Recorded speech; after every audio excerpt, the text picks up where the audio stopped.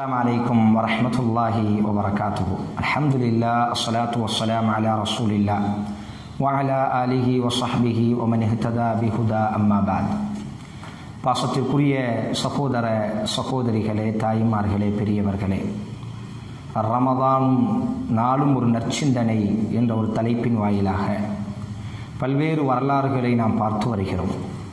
அதில் இன்றைய தினம் இஸ்லாமிய வரலாற்றில் மிகப்பெரிய பாதிப்பையும் மிகப்பெரிய சோகத்தையும் ஏற்படுத்தியது உஹதினுடைய யுத்தகலம். பல்வேறு நபித்தோழர்கள் இந்த யுத்தத்தில் ஷஹீதாக்கப்பட்டார்கள். அல்லாஹுவின் தூதர் நபிகள் நாயகம் ஸல்லல்லாஹு அலைஹி வஸல்லம் அவர்கள் கூட மிக கடுமையாக தாக்கப்பட்டார்கள்.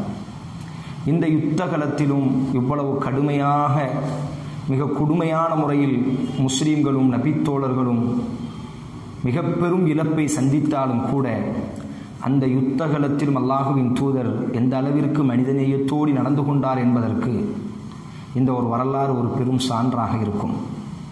உஹதினுடைய மைதானம், இறை மறுப்பாளர்கள் எல்லாம் ஒரு புறத்திலும் இறை நம்பிக்கையாளர்கள் ஒரு புறத்திலும் நின்று கொண்டு யுத்தம் ஆரம்பமாகிறது.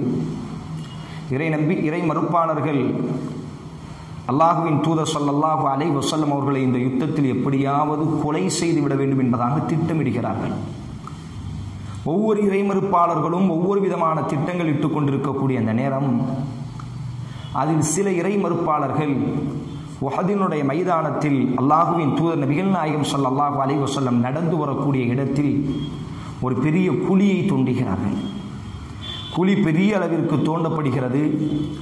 குழி முழுவதும் தோண்டியதற்கு பிறகு அந்த குழி வெளியே தெரியாமல் இருப்பதற்காக வேண்டி புற்களையும் கற்களையும் கொண்டு அப்படி அந்த குழியை மறைத்து விடுகிறார்கள். வரக்கூடிய அல்லாஹுவின் தூதர் தெரியாமல் இந்த இடத்திலே கால் வைத்தால் உள்ளே விழுந்து விடுவார், அப்படி உள்ளே வைத்து அவரை கொலை செய்ய வேண்டும் என்பது அவர்கள் திட்டம். அல்லாஹுவின் தூதர் நபிகள் நாயகம் ஸல்லல்லாஹு அலைஹி வஸல்லம் இது எதுவுமே தெரியாமல் இறை மறுப்பாளர்கள் குழி தோண்டுகிறார்கள், குழியை மறைக்கிறார்கள். அல்லாஹுவின் தூதர் எப்பொழுதும் போன்று அந்த உஹது மைதானத்தில் நடந்து வருகிறார்கள். யுத்தம் சூடு பிடிக்க ஆரம்பிக்கிறது. முஸ்லிம்களுக்கு மிகப்பெரிய இழப்புகள் ஏற்படுகிறது. அல்லாஹுவின் தூதர் ஸல்லல்லாஹு அலைஹி வஸல்லம் ஆக்ரோஷமாக யுத்தம் செய்து கொண்டு ஓடி வரக்கூடிய நேரம், அவர்கள் தோண்டி இருக்கக்கூடிய குழியை தெரியாமல் அந்த குழியை மிதித்து அல்லாஹுவின் தூதர் உள்ளே விழுந்து விடுகிறார்கள். விழுந்தவுடன் அல்லாஹுவின் தூதரினுடைய முதுகு தண்டு உடைந்து விடுகிறது, கால்கள் உடைந்து விடுகிறது. ஒட்டுமொத்த இறைமறுப்பாளர்களும் சுற்றி நின்று கொண்டு அல்லாஹுவின் தூதர் ஸல்லல்லாஹு அலைஹி வஸல்லம் அவர்கள் மீது வாளை கொண்டு தாக்க ஆரம்பிக்கிறார்கள். அல்லாஹுவின் தூதர் முகத்திலே போட்டிருக்கக்கூடிய அந்த இரும்பு கவசத்தில் ஓங்கி அடிக்க ஆரம்பிக்கிறார்கள். அப்படி அந்த இரும்பு கவசங்கள் எல்லாம் முகத்தோடு அப்படி ஒட்டி ஆரம்பித்து விட்டது. அந்த இரும்பு கவசத்தில் இந்த ஆணிகள் எல்லாம் அல்லாஹுவின் தூதரினுடைய முகத்தை பதம் பார்க்கிறது. ரசூலுல்லாஹ் குழியிலே விழுந்து விட்டார்கள் என்று தெரிந்தவுடன் நபித்தோழர்களின் முக்கியமான நபித்தோழர் அபூபக்கர் சித்தீக் ரலியல்லாஹ், அமீனு ஹாதிஹில் உம்மா அபூ உபைதா ரலியல்லாஹ் போன்ற பெரும் நபித்தோழர்கள் எல்லாம் விரைந்து வந்து அல்லாஹுவின் தூதரை எதிரிகளிடத்திலிருந்து பாதுகாக்கிறார்கள். இப்பொழுது எதிரிகள் எல்லாம் சிதைந்து ஓட ஆரம்பித்து விடுகிறார்கள். ஒட்டுமொத்த நபித்தோழர்களும் குழியை சுற்றி நிற்கிறார்கள். அல்லாஹுவின் தூதர் ஸல்லல்லாஹு அலைஹி வஸல்லம் குழியிலிருந்து மேலே எழலாம் என்று நினைத்த பொழுது அல்லாஹுவின் தூதரினுடைய முதுகுத்தண்டும் காலும் உடைந்திருக்கிறது. நபித்தோழர்கள் அப்படியே தங்களினுடைய தோலை கொடுத்து அல்லாஹுவின் தூதரை வெளியே கொண்டு வருகிறார்கள். தலையிலே போர் செய்யும் பொழுது போடப்பட்டிருக்கக்கூடிய கவசங்கள், தலையினுடைய கவசங்களை எடுக்கலாம் என்று பார்த்தால் அந்த கவசங்கள் அனைத்தும் நபியினுடைய தலையோடையும் முகத்தோடையும் அப்படி கிழித்து ஒட்டி கொண்டிருக்கிறது. கைகளை கொண்டு அபூபக்கர் சித்தீக் ரலியல்லாஹு அந்த ஆணிகளை நீக்க நினைக்கிறார்கள். அபூபக்கர் சித்தீக் ரலியல்லாஹு முடியவில்லை. தனது பல்லை கொண்டு அப்படி கடித்திழுக்க பார்க்கிறார்கள்.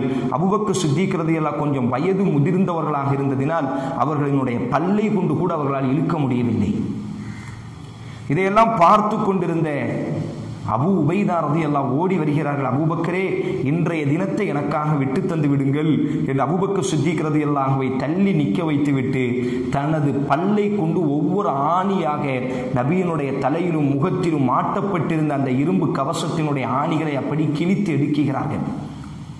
ஒவ்வொரு ஆணியை எடுக்கும் பொழுது அவர்களினுடைய பற்கள் எல்லாம் விழுந்து விடுகிறது. ஒவ்வொரு ஆணிக்கும் ஒவ்வொரு பல் என்ன செய்கிறது என்று சொன்னால் அப்படி விழுந்து விடுகிறது. அந்த அளவிற்கு அந்த ஆணிகள் மிக கடுமையாக நபியினுடைய முகத்தை தாக்கி இருந்தது. சுற்றி இருக்கக்கூடிய நபித்தோழர்கள் சொன்னார்கள், அபூ உபைதா எப்பொழுதுமே மிகவும் அழகாக இருப்பார், ஆனால் நபியினுடைய அந்த முகக்கவசத்தை, நபியினுடைய முகத்தில் இருந்த அந்த ஆணிகளை எடுப்பதற்காக தனது பல்லை கொண்டு எடுத்த நேரம் ஒவ்வொரு பல்லாக விழுந்தது. ஒவ்வொரு முறையும் அபூ உபைதாவினுடைய முகம் இன்னும் அழகாக மாறிக்கொண்டே இருந்தது. அல்லாஹ் அக்பர். கிட்டத்தட்ட 3-4 பற்கள் அப்படி மேல் பற்கள் விழுந்து விட்டது. அபூ உபைதாவிற்கு வளரவே இல்லை. குழந்தையாக இருந்தால் பல் வளரும், முதியவர்களானதற்கு பிறகு, வாலிபர்களானதற்கு பிறகு பல் உடைந்து விட்டால் பல்லெல்லாம் வைக்கக்கூடிய காலம் இல்லையே அந்த காலம். செயற்கை பல்லை கொண்டு முகத்தை அழகுபடுத்தக்கூடிய காலம் அல்ல அந்த காலம். அபூ உபைதாவினுடைய முன்னால் இருக்கக்கூடிய அப்படி 3-4 பற்கள் அப்படி விழுந்து விட்டது நபிக்காக வேண்டி. ஆனால் நபித்தோழர்கள் சொல்கிறார்கள், அதற்கு பிறகு அபூ உபைதாவினுடைய முகம் இன்னும் அழகாக மாறிவிட்டது. ரசூலுல்லாஹி ஸல்லல்லாஹு அலைஹி வஸல்லத்தினுடைய முகத்தில் இருந்து அப்படி அந்த கவசம் எடுக்கப்பட்டால் முகங்கள் எல்லாம் கோரப்படுத்தப்பட்டிருக்கிறது, தலைகள் எல்லாம் உடைக்கப்பட்டிருக்கிறது, இரத்தம் அப்படி ஓடிக்கொண்டிருக்கிறது. அல்லாஹ் அக்பர். இரத்தம் அல்லாஹுவின் தூதரினுடைய முகத்திலிருந்து வடிந்து கொண்டே இருக்கிறது.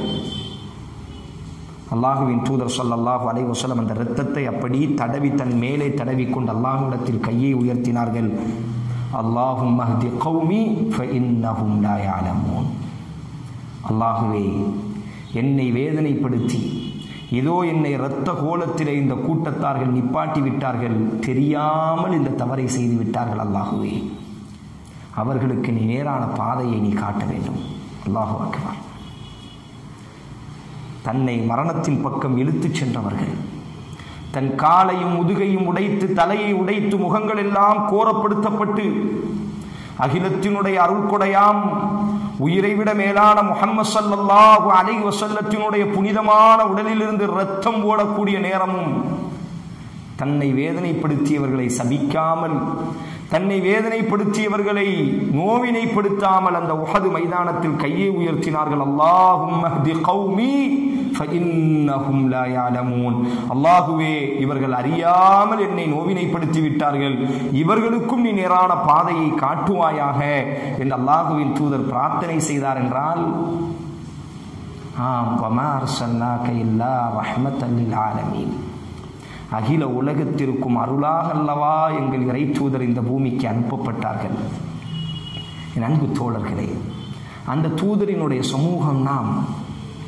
ரமதானினுடைய மாதத்தில் அல்லாஹுவின் தூதர் அதிக மனித இனத்தின் மீது கருணை காட்டுவார்களாம். அஜ்வதுன்னாஸ், இப்னு அப்பாஸ் ரலியல்லாஹு அறிவிக்கிறார்கள், மனிதர்களின் மீது அதிகம் கருணை காட்டுவார்களாம்.